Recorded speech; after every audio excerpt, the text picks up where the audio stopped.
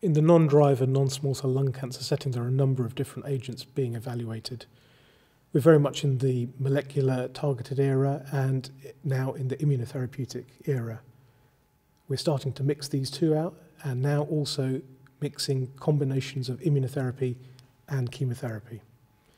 We've got data now that demonstrate in patients with high PD-L1 expression that immunotherapy is superior to chemotherapy. And the real question is immunotherapy by itself enough, or should we be combining it with chemotherapy to get maximal benefit?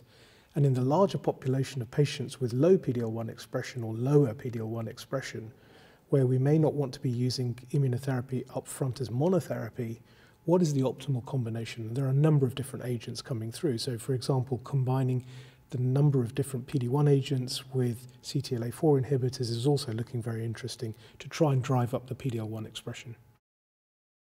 Any question about the future is difficult to answer, and had you asked me that question 3 years ago, I probably wouldn't have said that immune therapy was as important as we think about it right now. So this is going to be difficult. Personally, I think that we can use the drugs that we have better if we have better predictors, if we can get tests that will better make it more possible for us to select patients for the right treatment. That would be a tremendous help, even with the treatments that we have today.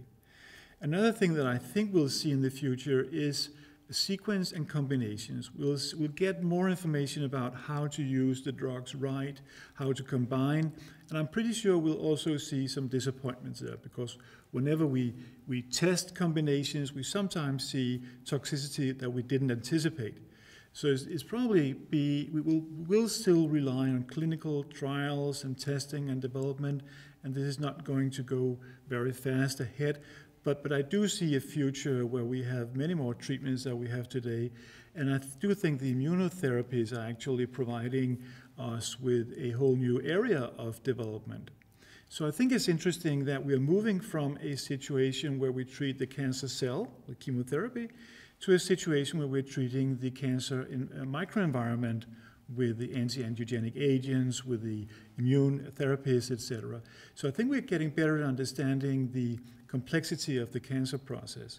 What we're still not good at is to really appreciate the enormous heterogeneity and the dynamics of the cancer process. And for that reason, I think we still have to be humble. We still have to say that the future will bring advances, but also disappointments. Management of patients with lung cancer is changing. So we have seen substantial improvements in second-line therapies. We have new treatment principles like the immunotherapy. We have a reactivation of old principles like anti-angiogenesis.